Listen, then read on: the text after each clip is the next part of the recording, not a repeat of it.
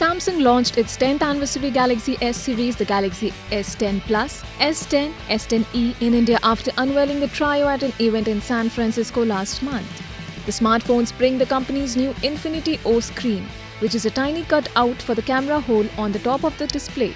That means users don't have any sort of notch as you see on iPhones. Galaxy S10 Plus would be available in 1TB, 512GB and 128GB storage variants for Rs 1,17,900, Rs 91,900 and Rs 73,900 respectively. Galaxy S10's 512GB variant is priced at Rs 84,900, whereas the 128GB variant will cost Rs 66,900.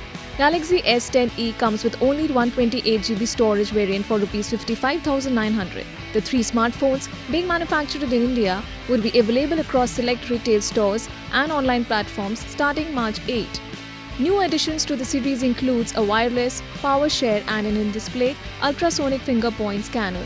The 5.8-inch Galaxy S10e, 6.1-inch Galaxy S10 and 6.4-inch Galaxy S10 Plus feature the world's first dynamic AMOLED display.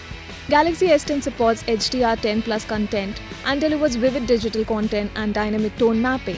Embedded directly beneath the screen is the in-display ultrasonic fingerprint scanner that reads the 3D contours of a physical thumbprint for improved anti-spoofing, allowing the phone to be unlocked securely and intuitively.